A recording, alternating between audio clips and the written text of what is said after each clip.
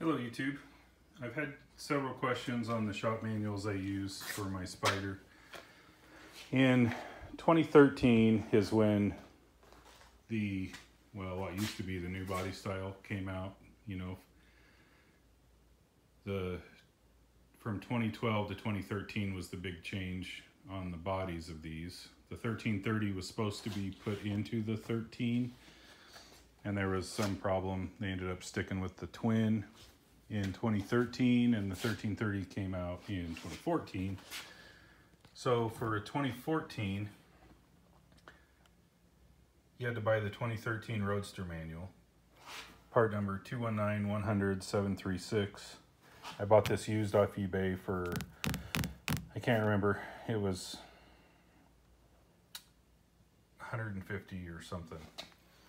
This one, the 14 supplement, so this one covers the 13s like bumper to bumper.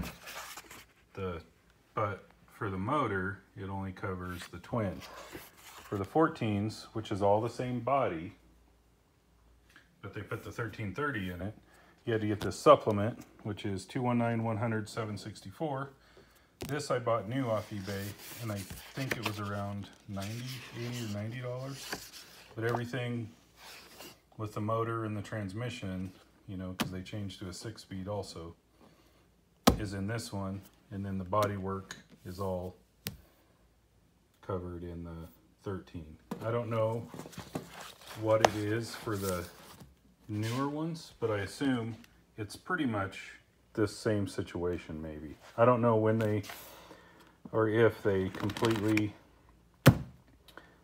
well, maybe they did it for 2015, I don't know.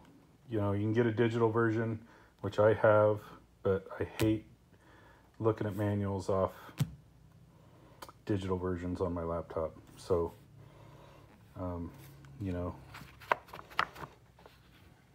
keep your eyes open on eBay. That's what I did. It took me a while to find this one. This one, I think, is available. I've seen it still on eBay, new. So, anyway, that's what I use, and I really don't have any more information than that, like a good part number for later years. So I do know that there is places that take that digital version and actually print them and bind them.